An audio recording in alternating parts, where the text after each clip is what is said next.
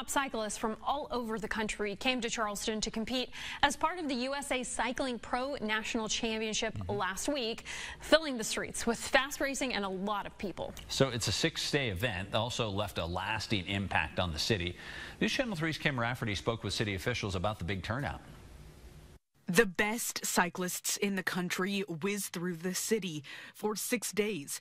The USA Pro Nationals brought with it people wanting to watch, also stopping by the shop on the side of Summer Street or filling up restaurants along the route. It'll take us about 2 weeks to produce an economic impact report. We aggregate a lot of data, including cell phone zip codes, credit card zip codes from transactions. Tim Brady, who is the CEO of the Charleston CVB, helped bring the USA Pro Nationals to Charleston. Airbnbs were pretty significantly booked up as compared to this time last year. So, we know people were here. We know they were out. We saw with our own eyes how crowded it was on Summer Street. The event will be around for at least the next 4 years. In year 2, Brady says the city will focus on recruiting volunteers. The volunteers that we had this year were great. We just need more of them.